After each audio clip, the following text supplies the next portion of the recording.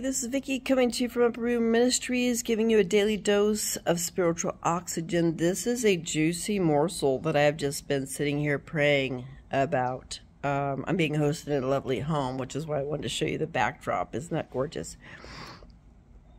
Here's the thing. Oftentimes, when we have conversations with other people about either a decision we've made or a decision we're going to make, have you found yourself holding back a little bit?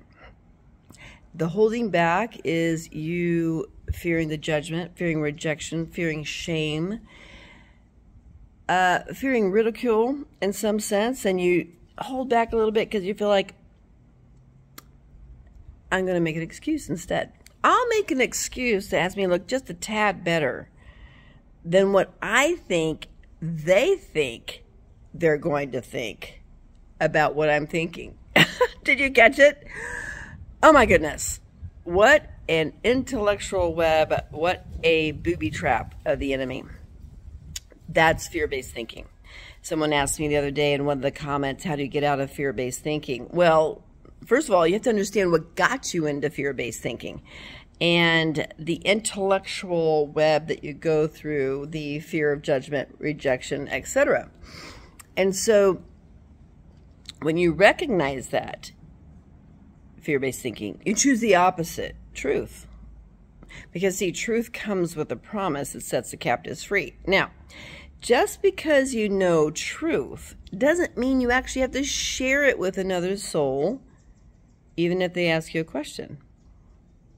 Because you have the privilege and the right of free will to discern if they've actually earned the position of someone who you feel comfortable sharing information with. Now, I get throughout my daily life or through different relationships, little doses of people shaming, blaming, judging, etc. That's just going to come with living. Okay. The point is this: how much weight, emotional weight, physical weight, do you give to someone else's broken judgment? That's on you. You do not need to give them that weight. You do not need to own what's not yours. You own what's true. He who is all-knowing knows what's true, so why make excuses? If you don't feel comfortable sharing something with someone, there's a language around that. It depends upon the audience, so consider your audience. Consider your audience. Consider the soul. There's people who I've interacted with through the years who are not trustworthy. I know they're not trustworthy. And because I hear something I've shared in the past that is brought up by someone else who wouldn't have known that information, had the other person that I thought was trustworthy, had that person not shared it with them. So I've learned, okay? So here's the dose. Discern the audience you're sharing with. But you do not have to fear another soul. The only person is the three persons in one that you need to be focused on. And that's that language of love. Okay? You don't need to make excuses for things. You need to speak what's truth and state your integrity. If you're not in the position of being able to do that, then you need to either discern that I'm not going to share that. You can discern, let me sit with that for a bit, and I can get back with you. See that phrase? That's really good. Sit with that for a minute.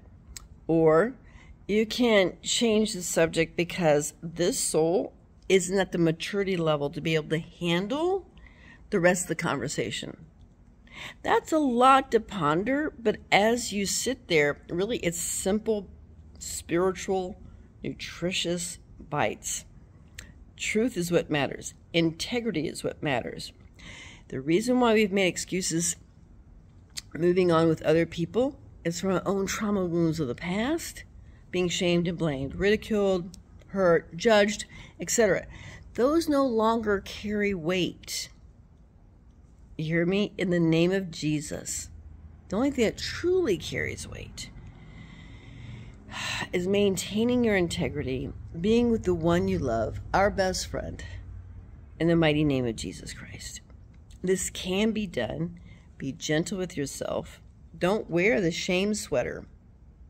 Don't walk into each relationship wearing shame from the past when you're here in the present and can do what love requires. Amen? The ways in which to do this, you discern with the Holy Spirit. You work on hearing his voice. Follow his spiritual breadcrumbs. Look for confirmations and then fruit.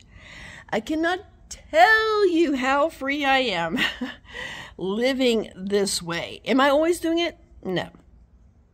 I wish I would. But I've gotten stronger and stronger by exercising that spiritual muscle. You can too. This is your invitation to do what love requires in the moment. No need for excuses anymore. That's just baggage. It's like a backpack that is too heavy, and you don't need to carry it. No wonder you're exhausted from time to time. Amen? When you move this out and make more room for presence, that's where the miracles occur. You'll be set free in many, many ways, cutting these strings of trauma from the past that seem to weigh you down in the present by choosing the language of love versus the language of fear. Amen? All right. No more excuses? You've got some language there? We can say, let me just sit with that, or I'll get back with you on that. Or you know what? I'm not comfortable answering that for right now, but when I am, or if I think about it a little bit more, I'll share that with you. Do you see there's language around this? Okay. But do consider your audience. Many of us are sharing things with people that don't actually earn, they haven't actually earned or deserve to hear our story, because they break it into pieces and use it for their own devices sometimes.